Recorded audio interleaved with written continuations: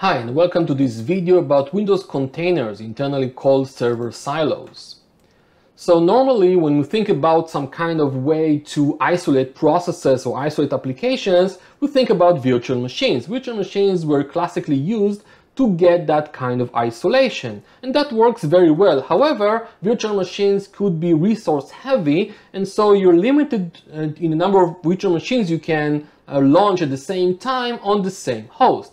If you could somehow get something very similar, a way to containerize application so that they're completely isolated from other applications on the machine, but with using something which is less resource intensive like a virtual machine, then maybe you have something on your hands. And this is exactly what containers were created for, where the most common example is Docker, providing this containerized way to contain applications really. And so Windows supports this idea at some point, or started to support this idea natively as part of the operating system. And the way this works is using something called a server silo. Now in general, when we think about containers, it means we would like to get isolation from the perspective of processes running within the container.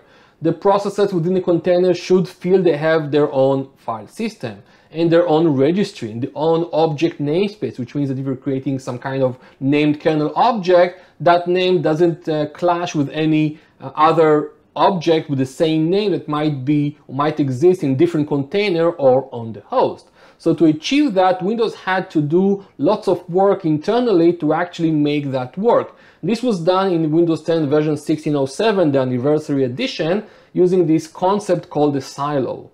And a silo is just a job with some extra features, because the job already has the ability to manage a bunch of processes as a unit. So a silo always starts its life as a job, and then it could be upgraded to a silo to provide these extra features related to file system isolation, registry, and object namespace, which is isolated from other containers and the host.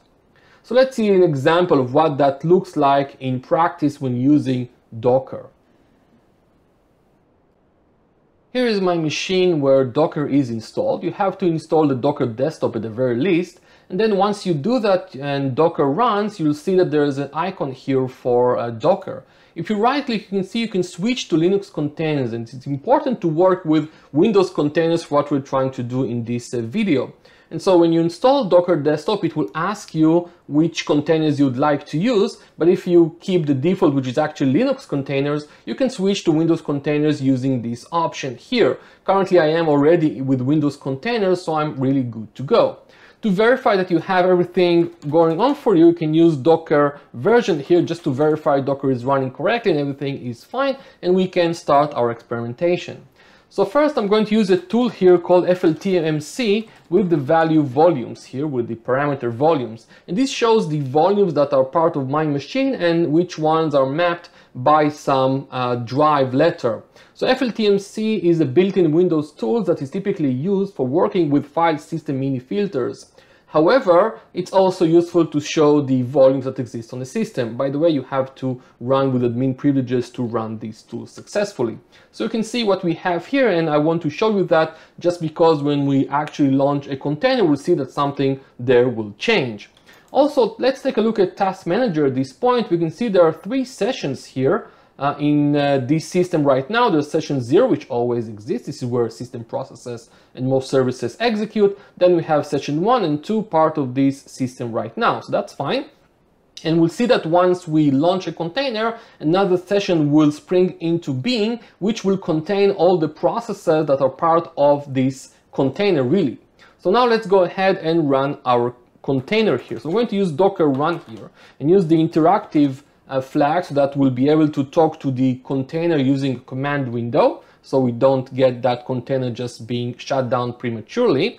And then the important point here is to use isolation equals process so that it will work with Windows containers or silos, server silos, rather than using virtual machines behind the scenes or some kind of lightweight VM, which is used by default if I don't specify isolation equals process.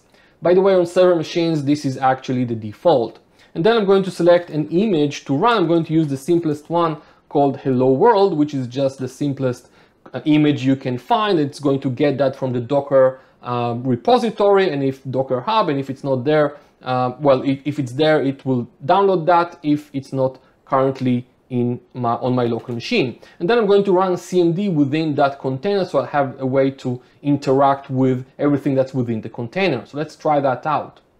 Once we do that, we are in the container right now, and to prove that, we can do several experimentations. For example, I can do a dir. You can see there are very few files here. If I go ahead and look at what's in my C drive on this system, notice it's a completely different thing. Definitely not the same thing. We have a more kind of a minimal windows here within this machine, or at least this is what that looks like.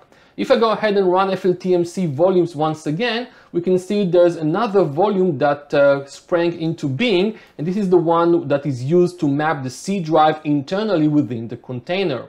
Also, if I open Task Manager, we'll be able to see there's a third session here that is now hosting all these processes that are part of the container, which I haven't yet proven that are really part of this container. Also, you'll notice there's a job object ID here, which is a column you can add if you right click and use select columns, which represents the job that they're all part of. And as I mentioned earlier, silos are super jobs, so they start their lives as normal jobs, and the job is already something that can handle a bunch of processes. So we can see it is the same job that these processes are part of. Okay, so what else can we do here? So one thing we can do is look inside this drive in some greater detail. So if I do something like this, I can use a tool called DDD that's going to map a drive letter to the volume that we've seen here with FLTMC, and we get that to work, which means we can add now a Z drive to the system which we have that is now being mapped to the same thing that is viewed within the container in that limited way. You might be wondering what DDD stands for, and that's for Define DOS Device, which is the main function used within this simple tool. So you can see here we actually have visibility from the outside into the volume used by the container, because we're kind of in the third dimension and seeing something that is running on, well, a 2D kind of thing, which is the container itself. So what else? Let's run a tool here called Proclist. So Proclist should list the entire set of processes in the system. You can see that currently there are about 223 processes or so. Now, if I grab this tool, this Proclist tool, and then copy that to the Z drive, which is actually the C drive within the container, you can see that it is in fact right here, and I run Proclist without any changes within the container, we can see the list of processes is much smaller, indicating just the containerized view that everything within this container sees. So it can't see the actual host. It sees a very limited set of processes, exactly the ones we see in Task Manager. What else? We have a separate registry which should be able to view stuff that is specific to Windows containers. So let me see if we can find something related to that. I'm going to run regedit. And unfortunately, regedit is not powerful enough to show the entire registry really. It just shows the views which are abstracted away and virtualized in some way to user mode. So even that is not everything. It's a lot, but still not everything. For that, we have to use a separate tool, a different tool that I've written, in fact, called Total Registry. Total Registry is a really cool tool, I think. It has lots of advantages over regedit, such as the fact it supports copy-paste, undo, redo, and lots of other interesting features. One of the important things that it also shows us the real registry. And the real registry is not exactly the same as the standard registry that is visible by normal applications using regedit or applications in general. For example, something like registry machine here is just the same thing as HK local machine. That is simple enough, but some things are a bit more complex.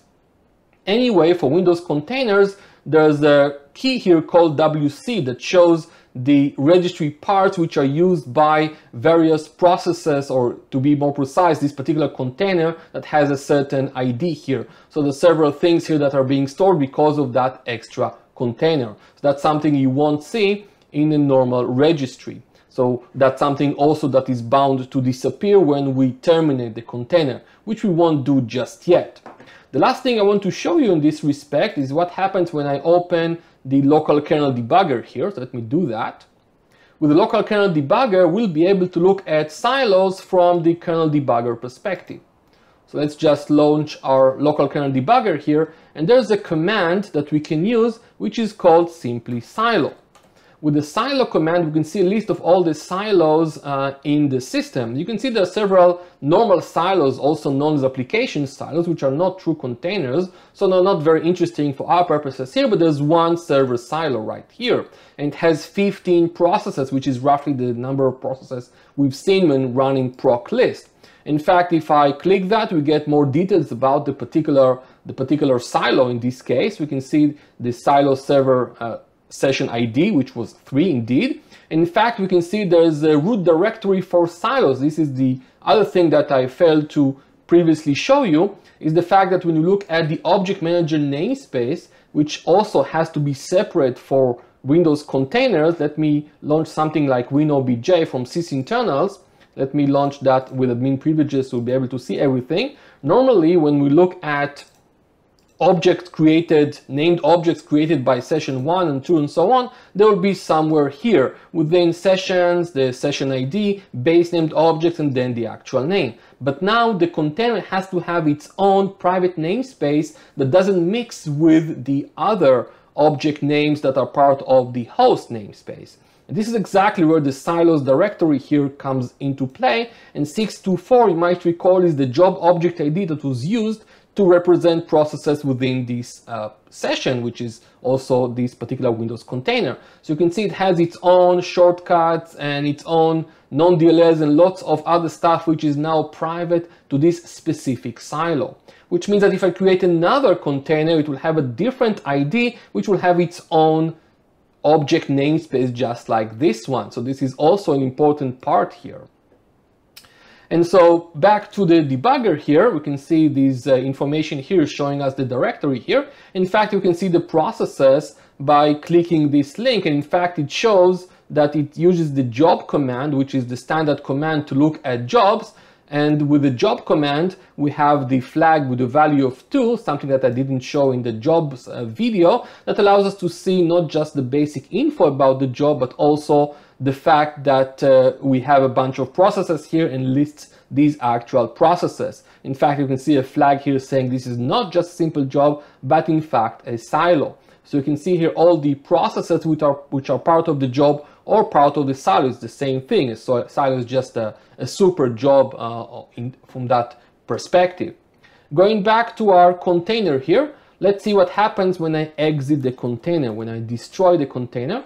Once I do that, we can see that session 3 is gone. We now don't have session 3 anywhere again. If I go ahead and refresh what we have here, you can see the silos directory is now empty. It's now gone. So everything is cleaned up, and this is one of the important pieces of a container. Once a container shuts down, it should leave no trace related to anything. So that's very important. This is exactly what happens. And you can see if I go back to the volumes, then you can see this volume is detached and still being kept alive, perhaps by some tool, but after a few seconds it will go away completely.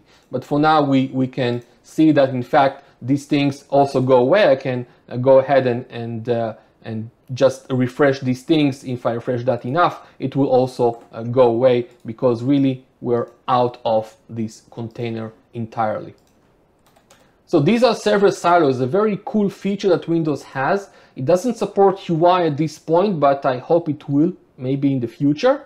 But these are Windows containers. You can play around with that by using things like the kernel debugger, like the various tools that I just demonstrated. So now you should see the volume should go away because I removed Explorer there, and now the volume is completely gone. So there's no reference to that thing at all anymore. So that was important. That was why some things were still lingering beyond the lifetime of the container. But the container can't really tell it is part of the container, even though it can definitely have a hint. If you list the number of processes, you see there are only 18 processes, you probably know that you can't be on a real Windows machine that has dozens of processes, always more than 100. So this is probably a container, but that doesn't mean that you can actually access the host. And there may be ways that if not properly prevented by Microsoft that you can access the host, but it shouldn't really be something that is possible.